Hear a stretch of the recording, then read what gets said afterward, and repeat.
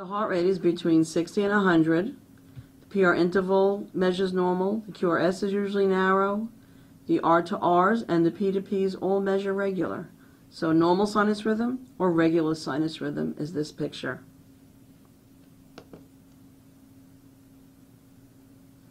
When the heart rate is below 150, but yet above 100, it is sinus tachycardia.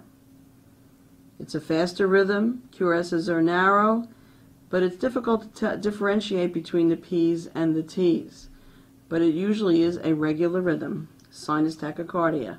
There's one irritable foci firing rapidly in the atrium, causing the sawtooth or picket fence pattern in the baseline. The R to Rs are here on mission.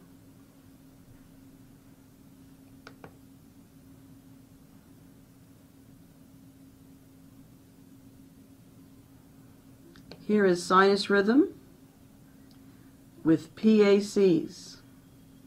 It's an ectopic firing in the atrium, causes an irregular rhythm to occur, but no symptoms usually. PACs. Here's a sinus rhythm with PVCs, an ectopic originating in the ventricle. They could be unifocal PVCs, or if they look different, they could be called multifocal PVCs.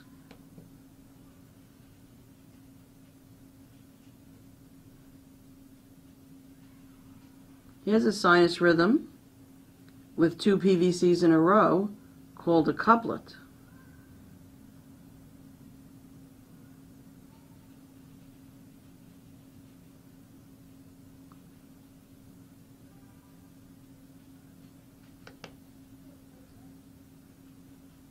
Here's sinus rhythm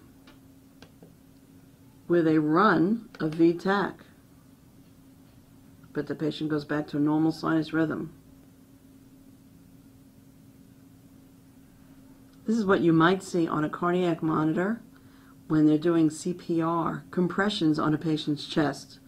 If they're doing deep, effective, high-quality CPR, you will see this picture on your monitor.